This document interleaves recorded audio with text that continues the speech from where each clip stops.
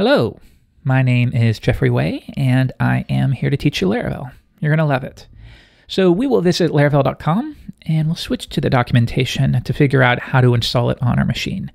Now, of course, it goes without saying, if you're going to use Laravel, it's a PHP framework, you need to have some kind of PHP setup installed on your machine.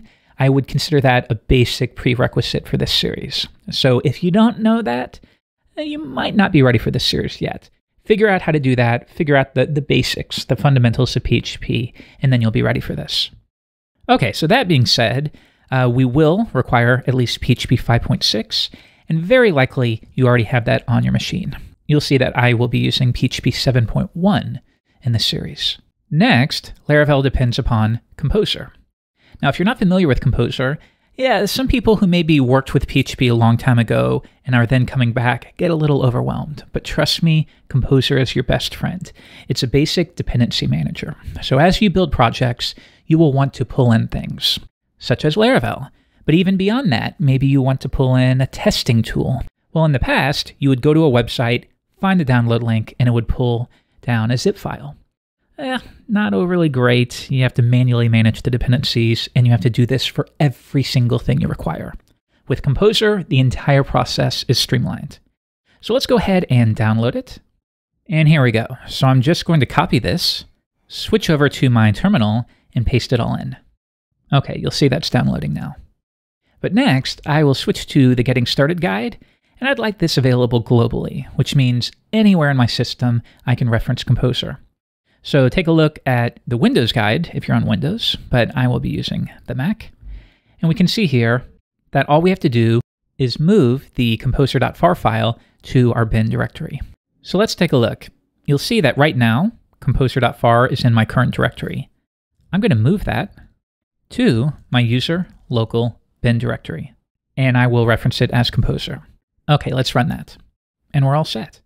So if I open a new tab now and type Composer, we have it. Good job. Now, you'll see all of these commands, and it can kind of overwhelm you. Do not worry. In reality, most PHP developers who use this every day maybe reference a few of these. Okay, so with that installed, we can switch back to Laravel, and we can see that, well, we have a couple choices. We can install a installer tool, and this is a simple executable that allows you to do things like this. Laravel, new app. And what that's going to do is download a fresh copy of Laravel. And that's what I prefer. However, we could also use Composer Create Project for this. Composer, I want to create a project using the Laravel/Laravel GitHub repository, and I'm going to name the project blog. So you could paste that in and run it. However, like I said, Laravel new blog, that's really nice to use. So let's get that installed on our machine. You'll see that we're going to install this through Composer, but we're going to make it globally accessible. So we add the global flag. And you'll find with Composer, this is generally the shape it'll take.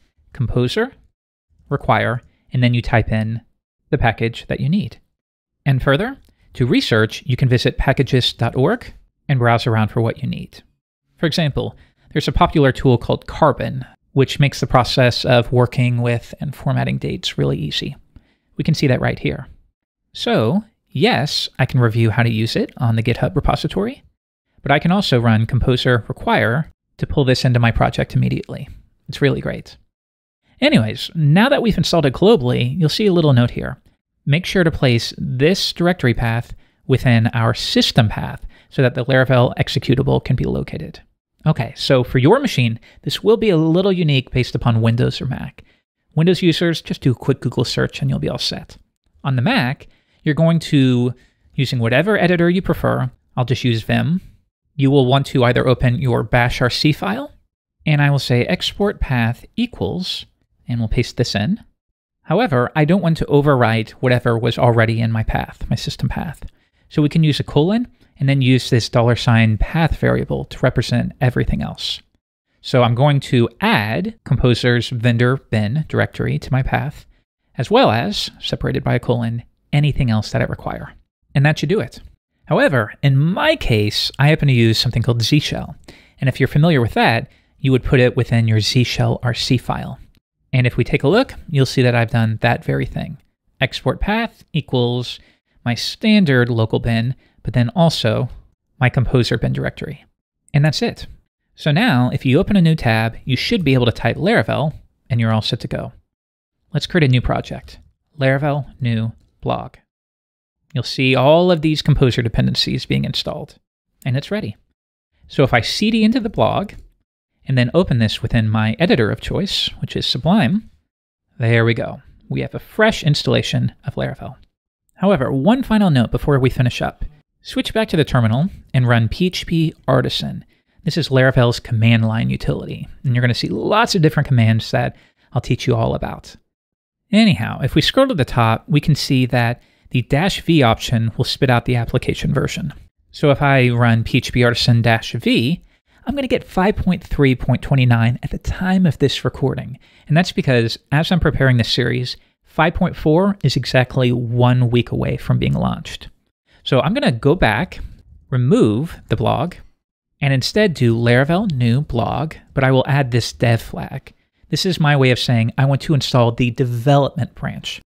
And again, at the time of this recording, the development branch is 5.4. For you, it very well could be 5.5. So make sure you check what the official release of Laravel is as you're watching this. Let's do it again. PHP Artisan -v, and there we go. Now I've installed Laravel 5.4, and we're all set to go.